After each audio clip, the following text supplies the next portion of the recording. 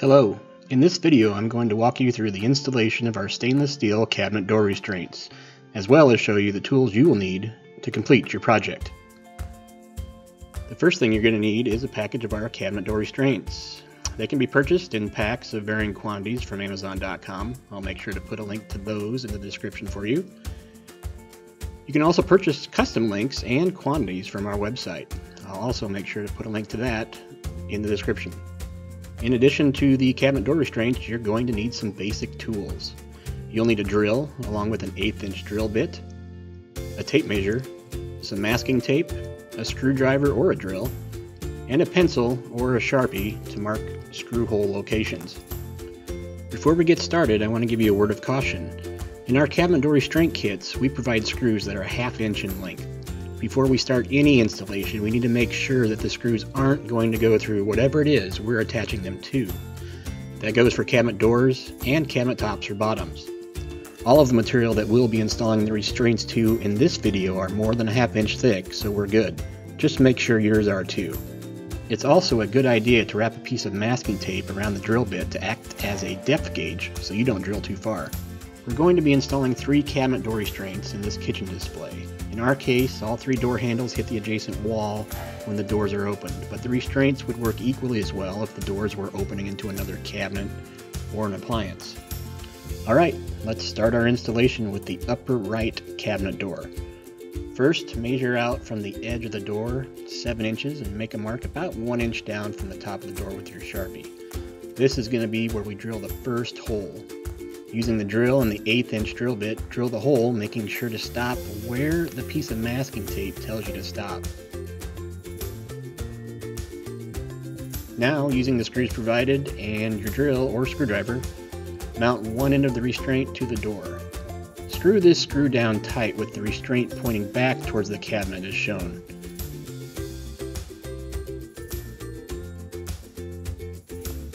Next, grab the other end of the cable and hold it tight while you position the door at the opening angle you want it to stop at. Use your Sharpie to mark the next screw location.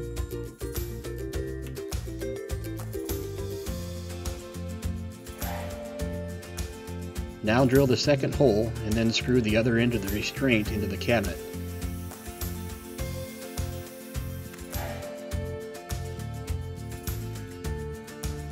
It's important not to screw this screw down too tight. It needs to be loose enough to allow the restraint to pivot out of the way when the door is opening and closing. And that's it. Our first cabinet door restraint installation is finished. Here you can see how the restraint folds out of the way when the door is closed and then opened again.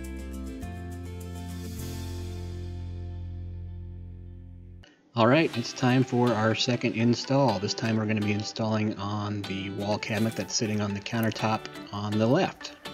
Let's get started. First, measure out from the edge of the door about 7 inches and make a mark about 1 inch down from the top of the door. Using our drill and the 1/8 inch drill bit, drill a hole, making sure to stop where the piece of masking tape tells you to stop. Now, using the screws provided and your drill or screwdriver, mount one end of the restraint to the door. Make sure to screw this screw down tight, pointing back towards the cabinet as shown. Next, we'll mark the location for the second hole, so grab the other end of the cable and hold it tight, and using the Sharpie, mark the location for the next hole. Now drill the second hole and screw the other end of the restraint to the cabinet. Again, it's important not to screw this down too tight. It has to be loose enough to allow the restraint to pivot out of the way when the door is opened and closed. And we're finished with the installation of cabinet restraint number 2. Here you can see how the door opens and closes and the restraint folds out of the way nicely. And now the door handle doesn't hit the wall when it's opened. Alright, let's get started with the third installation. It'll be the base door on the lower right. You can see when this cabinet door is open, the handle hits the wall. We can fix that. From the back of the door, measure out about 7 inches and 1 inch down from the top of the door, and make a mark with your Sharpie. Using your 1/8 inch drill bit, drill the hole, making sure to stop where the piece of tape tells you to stop. Now, using the screws provided and a drill or a screwdriver, mount one end of the restraint to the door. Screw this screw down tight with the restraint pointing back towards the cabinet as shown. Next, grab the cable and hold it tight while you position the door at the opening angle you want it to stop at. Again, use your Sharpie to mark the next screw location. Now drill the second hole and screw the other end of the restraint into the cabinet. Make sure you don't screw this screw down too tightly. It needs to be loose enough to allow the restraint to pivot.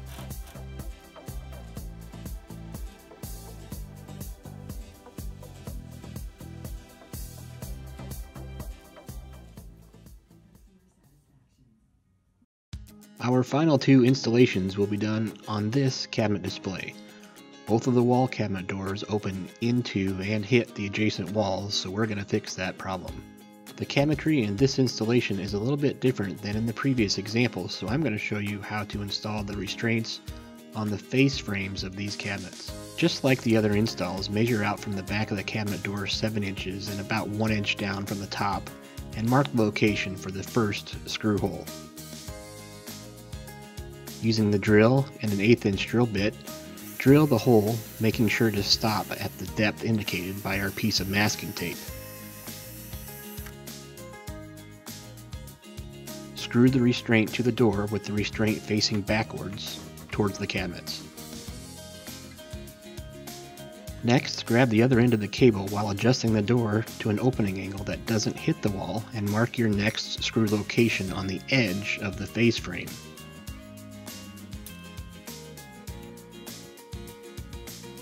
Drill the last hole and screw the restraint to the face frame, making sure to leave this screw loose so the restraint can pivot on the screw when it's opened and closed.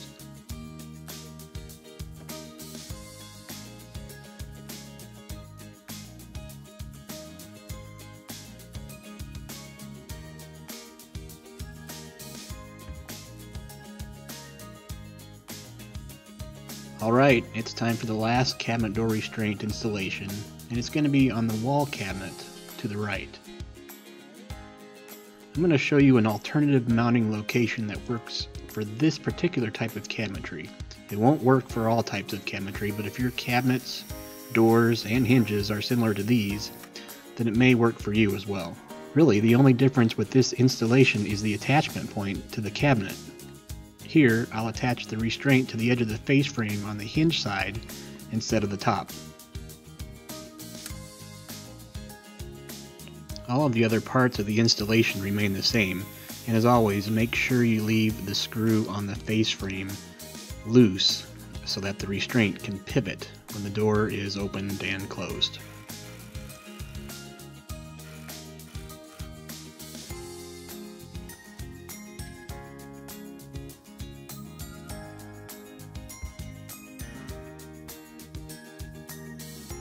Thank you for watching our installation video. Our American-made stainless steel door restraints are available for purchase on Amazon.com as well as our website. On our website, we also offer custom lengths and bulk purchases, so make sure to check that out if you need alternative sizes or quantities.